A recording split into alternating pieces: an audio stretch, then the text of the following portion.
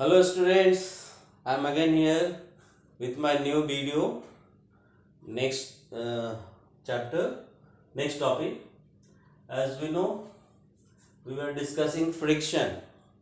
To continue this friction topic, again we are here.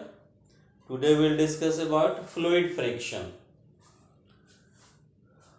So what is fluid friction? First, what is fluid? Liquids and gases all are fluids because they can flow easily. So they have a special type of friction. So friction exerted by liquids is known as fluid friction. Liquids and gases are fluids because they can flow easily. Water and air are the most common liquids. Here we have taken water as a common liquid and air as a common gas. And now we will see how water and air exerts pressure on the moving objects. Number one, air. It exerts frictional force. Air exerts frictional force on moving cars, moving buses, moving aeroplanes, moving rockets, flying birds, etc. All are moving through it. So here frictional force exerted by air to all these are known as frictional force, fluid friction. This force opposes the motion. All these moving objects are opposed by the frictional force. So this force opposes the motion of all these moving objects. Now second one is water. Water also exerts pressure on the objects moving in water. Water exerts frictional force on the objects. Few objects we have taken here: boats, ships, submarines, etc., which moves through it. These are few things: boats, motorboats, ships, and submarines which move in water body. So frictional force exerted by water to reduce its motion here is known as fluid friction. Friction exerted by water, fluid. On the whole, there is a note. This is important. The frictional force exerted by fluids. Exerted by fluids means water or gases or air. This is called drag. So this combined air and water frictional force, fluid frictional force is known as drag. So now we will continue with drag. It is clear? The question is coming, what is drag? The frictional force exerted by liquids are known as drag. Now we will go through the magnitude of the drag. This drag may be stronger or weaker. It depends on some factors. Here we have taken four factors. Important four factors are there on which this drag or this fluid friction depends. Number one, speed of the body.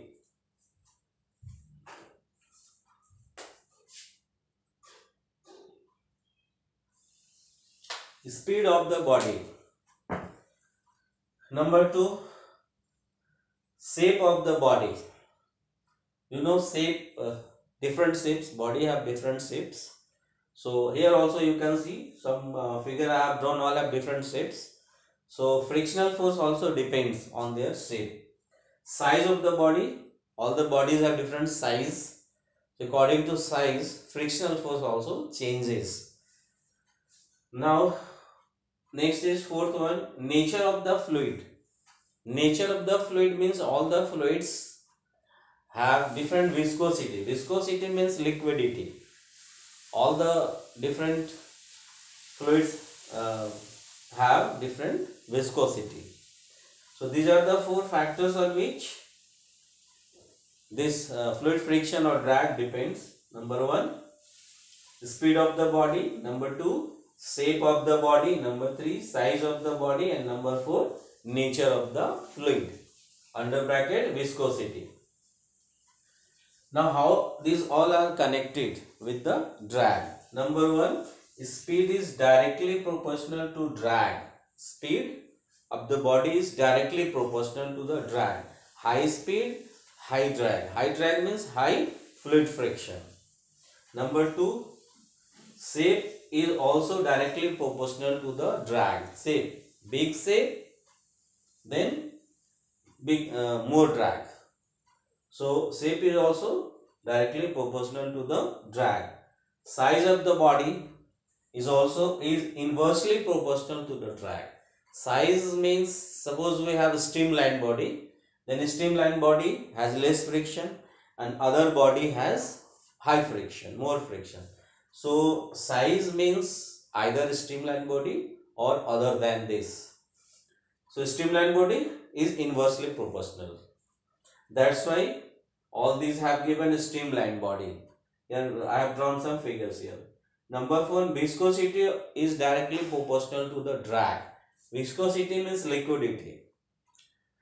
If the liquid is having more flowing, more viscosity, then it is directly proportional to the drag. Then high friction will appear. After this whole, here I have drawn few figures. All these are based on fluid friction, to reduce the fluid friction, to reduce the drag. Special shapes are given, that is known streamline body.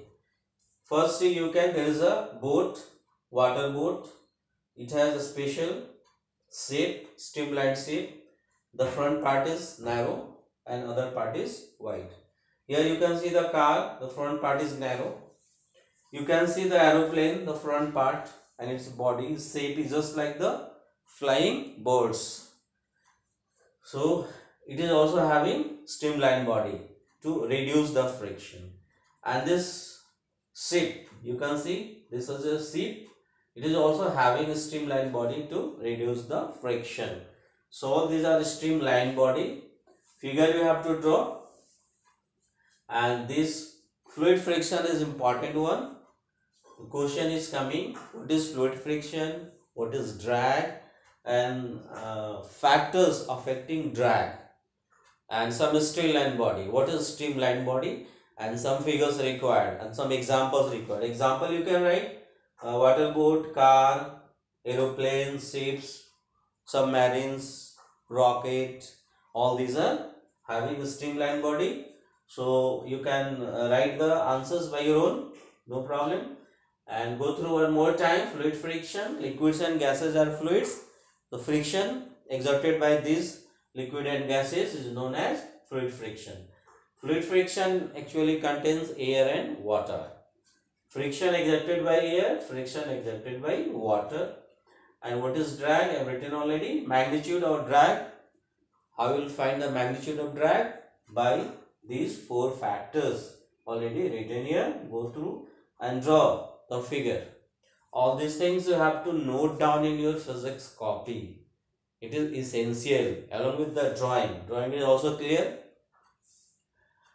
because if you will not note down all these things in your physics copy, then how you will get your copy marks? You know, there is a copy marks, 5 marks for each periodic test 1 and periodic test 2. So both the periodic test it is required to note down all the things in your physics copy. Is it correct? Again we will continue the same thing. Till then, goodbye, and note down all these things. Take your time. Thank you.